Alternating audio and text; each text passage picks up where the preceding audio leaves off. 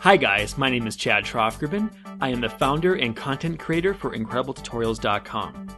I have teamed up with Smith Micro to bring you these brand new Anime Studio 9 tutorials. So let's get started.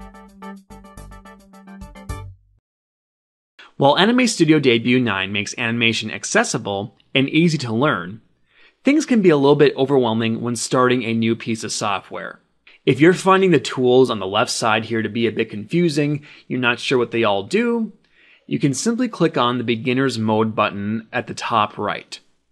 You also have the ability to select this mode when the program launches. Now don't worry, you can go back to Standard Mode at any time by simply clicking on the button again.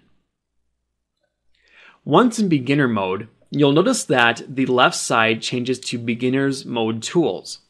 Basically, the icons get bigger and you have less tools to worry about, which allows you to take in the important tools that Anime Studio Debut has to offer.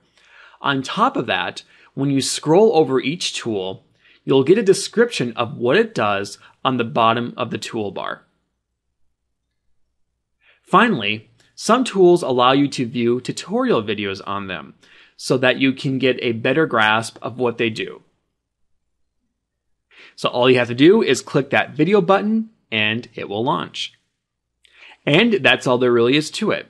Beginner mode is great for beginners who are new to animation or Anime Studio in general. And once you are familiar with the main tools, you can go back to standard mode and learn about the advanced tools that the software has to offer. Anyway, that wraps up this lesson. Also, if you need more information, be sure to check out the Anime Studio website.